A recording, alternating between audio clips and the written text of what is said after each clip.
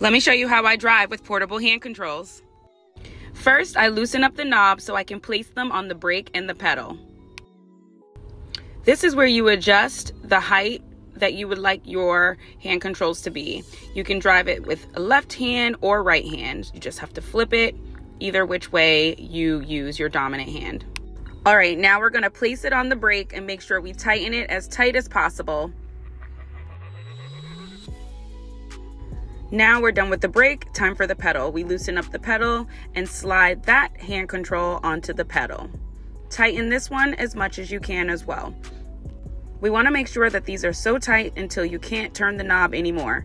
And I always do a shake test to make sure they're not going anywhere. This is a strap that comes with the hand controls. I don't like to use it. It just keeps them higher up in place. I like for it to rest on my leg.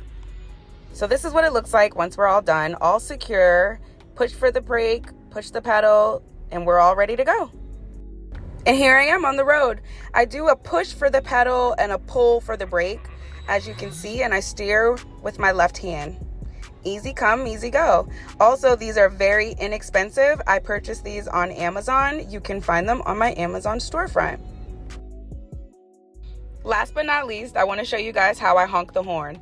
I honk using my elbow so I don't lose control of the car. That's about it. Thanks for watching, y'all. See you later.